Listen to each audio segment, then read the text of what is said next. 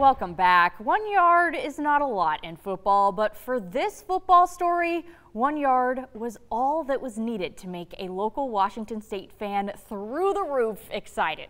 KREM 2's Karthik Venkatraman tells us about the neat surprise Bev Moser got from Spokane the other day that she won't soon forget. I love football, and so I just, went to the games, and the activities before the games and everything were all exciting for a freshman. Bev Moser's fandom of Cougars football started her freshman year at Washington State 68 years ago. If it's game day in Pullman, she's there. I drive down, or have the last few years, by myself and come home at night. In fact, after the Apple Cup this last year, I came home in a snowstorm. Did you? So you went to the Apple Cup last year. How was that? That was crazy. I mean, it was fine weather, and then all of a sudden you got a huge snowstorm, right? And the score didn't end up right. This 86-year-old has been a season ticket holder for more than 50 years. She'll talk Cougs football anytime, anywhere, with anyone. Even to her landscaper, Brandon Arnold, who was a Cougs alum too. Every time we see each other now, we talk about football and WSU. So then we just got talking, and from then on, it's just been go Cougs. That Cougs bond is how Arnold got the idea to surprise Moser a couple of days ago while he was working on her yard. Told her to come out, and if she would take my arm, if she could just close her eyes, I had a little surprise for her. I couldn't think of anything that he was surprising me with. And then you come out here, and then where does he open your eyes? Well, I was standing over there, and he turned me around, and I opened my eyes to look at this. What was your first impression? I mean, you see this on your lawn, and what was your thoughts? I didn't know what to think.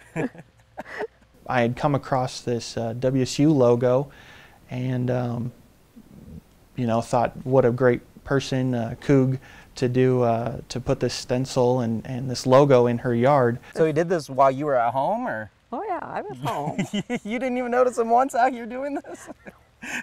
Because I'd already come out just a little while before, to look at everything and see it met my satisfaction, and went back in the house, and I told him to knock on the door when he was done, and so he came and knocked on the door, and I said, "How much do I owe you?" And he says, "Come out here, I've got a surprise for you." What does it mean for you to kind of, bring a smile on somebody's face like that? Oh, it makes it all worth it. I mean, if I, obviously want to do a good job, quality work with what I'm doing for somebody, but if I can go that little bit extra and surprise them, or, just brings a little bit of joy, and yeah. I can imagine you were very happy to just kind of see this. I mean, something you've cared about for so long, right? Always like to go Cougs. Yeah, that was special. I was glad that Brandon did it for me. Reporting in Spokane, I'm Karthik Venkatraman, KREM 2 Sports. We found this story on Twitter from Moser's grandson's account. He had posted a picture of Moser with the logo. It got enough traction to where Cougs head coach Mike Leach retweeted it. When Moser found out about that, she was pretty ecstatic. That is so sweet. I couldn't believe it.